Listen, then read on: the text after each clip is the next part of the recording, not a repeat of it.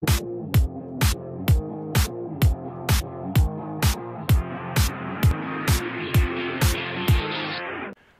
to the Make course. I'm Rudi Schlaf. In this tutorial we will discuss basic logic and Boolean operators on the Arduino. Before we get started with the tutorial, I want to point out that you need to know how to hook up a button and a LED to the Arduino. If that's a mystery to you, please go to EEAwesome and click on the Videos tab. And here you will find my 6 introductory videos that get you started with the Arduino.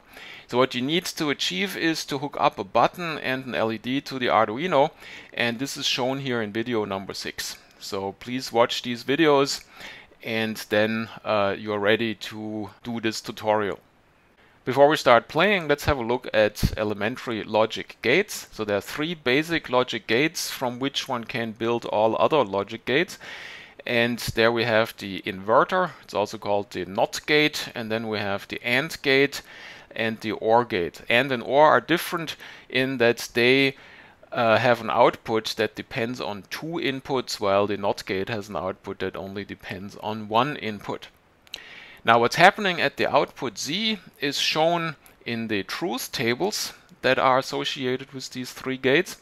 So in the NOT gate, when we put a 0 on the input A, then we get a 1 on the output Z, and if we put a 1 on the input A, then we get a 0 at the output. So this gate simply flips the input, and so 0 becomes a 1 and 1 becomes a 0.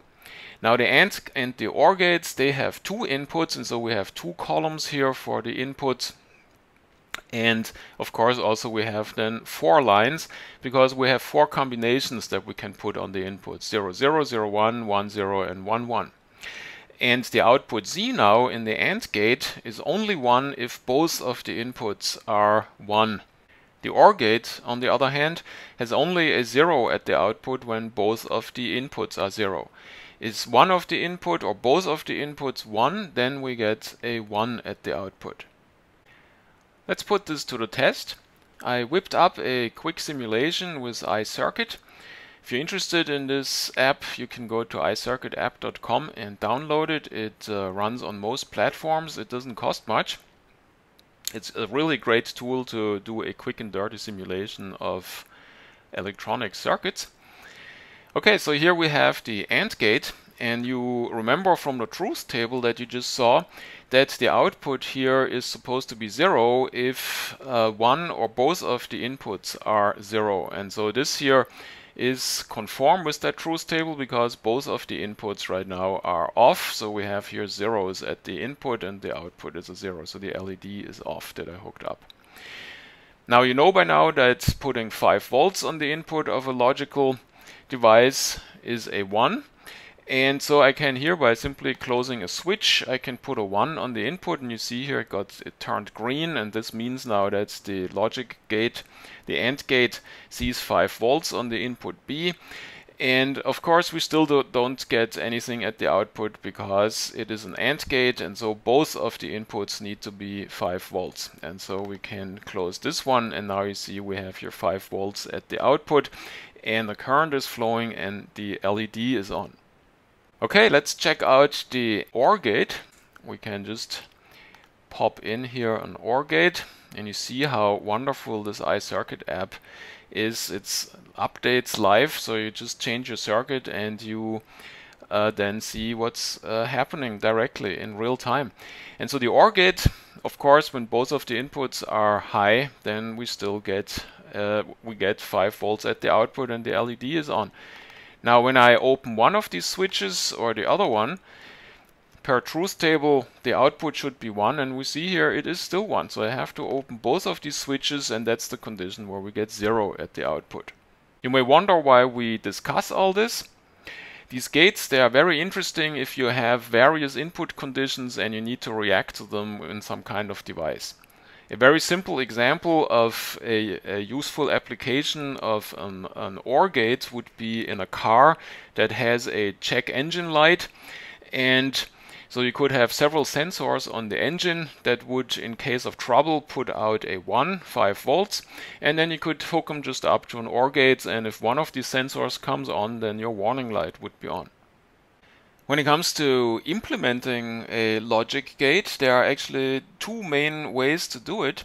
One is you could simply go to a integrated circuit manufacturer and buy yourself some gates. And so I went here to Texas Instruments, and so here they have the CD54HCT08 chip. I always love how they name them. And this contains 4 2-input AND gates. So let's go to the data sheet, and here we go. And so when we look at this at the schematic of this chip, you see here we have 4 of these gates as you just saw them in the simulation. Down here is the truth table. So you could set up an account with Texas Instruments and order yourself a few samples and then put this chip on your breadboard and hook up the LED with a resistor to the output and 2 switches on the inputs, and then you could just do what I just showed you on the simulation. So this is one way to do it. The other way is, of course, to use an Arduino. Before we start playing with the Arduino, we need to build a little bit of hardware. I'm starting out with the setup from the EE Awesome video number 6 that demonstrates how one can control a LED with a switch. And so for demonstrating an AND function, an AND comparison operator on the Arduino, we need 2 input sources, and of course this switch here is 1 input source, and so we need to add a second switch as a second input. You just saw it in the simulation. So we build essentially the same thing here on the Arduino as we saw in the simulation, but the gate is really replaced by some software on the microcontroller.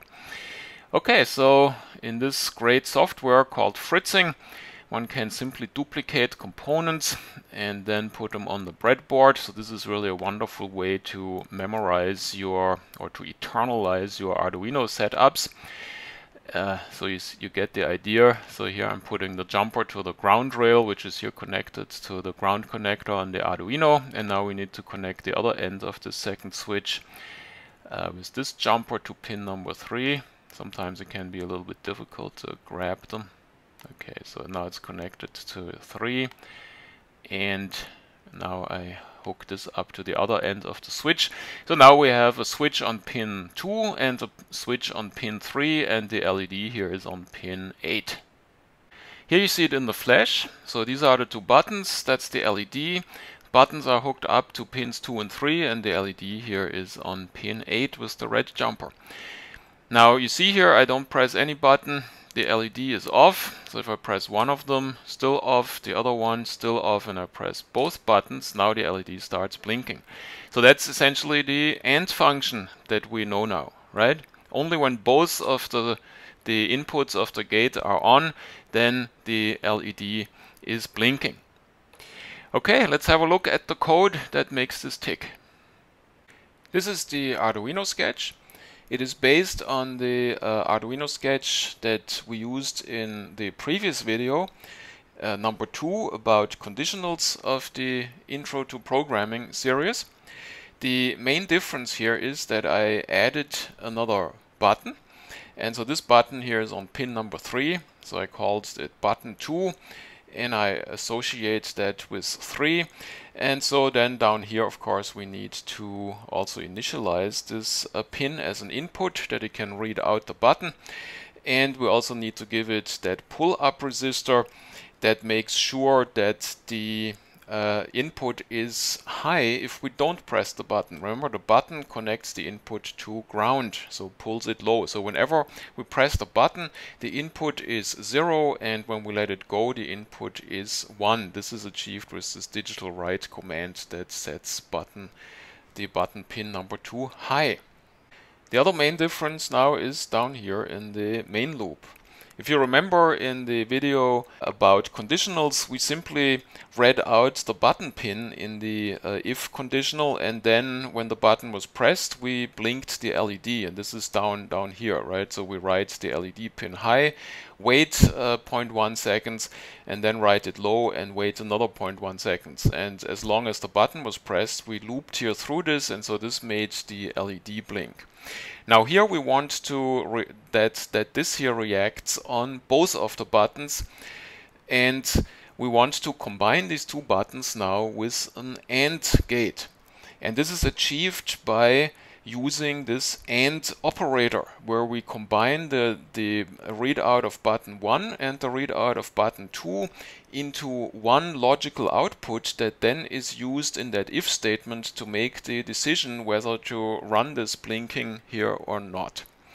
Now the only complication here is that the digital read button pin commands yield a 0 when the button is pressed. Remember, the button connects the input pin to ground, and that requires, if we just want to make this identical to the simulation of the AND gate, we need to invert this output from the pin that we get a 1 when the button is pressed. And this is achieved by the NOT operator. And the NOT operator, that is this exclamation mark. So the exclamation mark here says, well, we take this here and we simply turn the output around. So if this here turns back a 0 when the button is pressed, then the NOT operator makes it a 1. If this here brings back a 1, then the NOT operator makes it into a 0. And so it's just inverse. Okay, so now if both buttons are pressed, we have here the statement 1 and 1. And you know now from the truth table of the AND gate, if we have two 1s combined with AND, then the result is a 1 again. And so in this particular situation, when both buttons are pressed, when we compare now this result here with the 1, right? Remember, this here is the comparison operator. Then the output is also a 1, and then the if here thinks, okay, this statement is true, so let's go ahead and execute the code that is in between the wavy parentheses. If one of these two buttons is not pressed, then the AND operator here will yield a 0. And when we compare the 0 with the 1, then the if will get a false result for the statement and will not execute this code, and will simply go on here and set the LED pin low to make sure that the LED is off. And so this creates this behavior that when you press one button or the other, the LED is not on. Only if you press both of the buttons, the LED is on. And that means we successfully achieved here the implementation of an AND gate with the Arduino. Okay, now you know how to use the AND operator and the NOT operator. Now you remember there is a third one, that is the OR operator. And with the OR operator, it is very easy or very simple to turn this here into an OR gate. All we have to do is put the OR operator in there. And so by putting two vertical slashes here, that is the OR operator. We combine now the button readouts, the inverted button readouts, with an OR. And you will see now when I demonstrate this that the two buttons now behave like an OR gate. Pretty amazing, isn't it? Here we go. So exactly the same setup. The only thing that I did is replacing the AND with the OR operator. And now you see when I press one of the button or the other button, the LED is blinking already, and of course it still blinks when I press 2. So that's the behavior of the OR gate. Okay, now you know about the 3 Boolean operators. If you want to learn more about them, you can go to the Arduino reference and check out here the Boolean operators, and here they are, the AND, the OR, and the NOT. So if you click on here, then you get an explanation how it works. Okay, now you know about basic logic and Boolean operators with the Arduino. This concludes my video. Thanks for watching.